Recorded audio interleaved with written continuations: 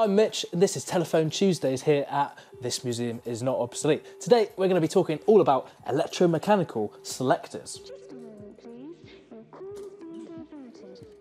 In the most basic terms, these are switches. So just like this rotary switch, they go around and switch between different inputs or outputs. But of course the cool thing about these ones is you don't have to move them with your hand, they move electromechanically on their own. Within the telephone exchange, there are loads of different types of selectors that are used. We're going to first look at the uniselectors.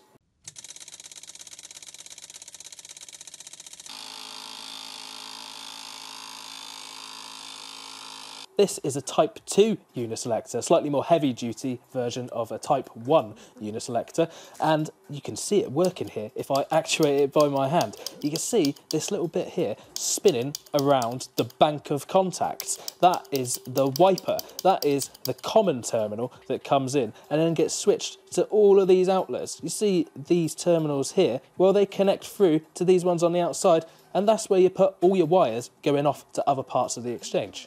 But that's not interesting, we want to move it with electricity. How do you do that? Well, you do it with electromagnetism. In here, if you can see this brown bit just inside there, that is a big massive coil of wire. You put a current through that, that makes a magnetic field and moves this big armature plate here. And this armature is connected through here to this thing. This is a Pawl, a P-A-W-L, which is part of the ratchet system here. You see it indexes with the teeth on this cog, and as you move the armature, it moves the Pawl round and pulls the cog round, which moves the wipers around the bank of contacts. This is a Type 4 uniselector. It's a little miniature version of this. This one has 25 bank contacts and this one has 12. I forgot how many. But it's pretty much exactly the same. If you look, it's got a coil of wire here. It's got an armature around there. If you look around the back, it's got a Pawl and a cog, and that moves the wiper around. So both of these are uniselectors, and they're called uniselectors because they move in one direction. Now we're going to talk about two-motion selectors, and you guessed it, they move in two directions. Just like the uniselectors, these have wipers and banks, and you can see the wipers here, and this plugs into a cradle here that has a load of banks of contacts. There's 10 levels up and 10 positions that you can move around. Two motion selector. So 10 up, 10 across, that's 100 possible positions. Technically 11 across, but let me demonstrate that switching for you. Here we go, let's dial a 6, and it steps up 6 levels, goes across to the next group selector. Let's take a look at the next one, dial another 6, there it goes.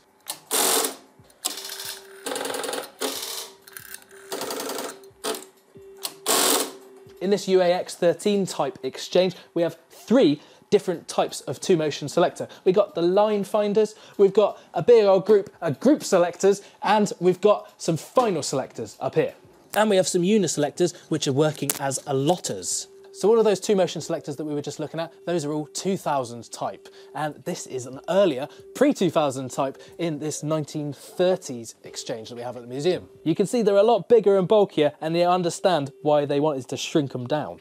And it's much harder to maintain these because the cradles are actually bolted onto them. You can't just unplug them like you do on the UAX13. The museum also has a really interesting collection of all these really odd type pre-2000 selectors from all different manufacturers. We also have a couple of 4000 type selectors which are a bit rarer to see.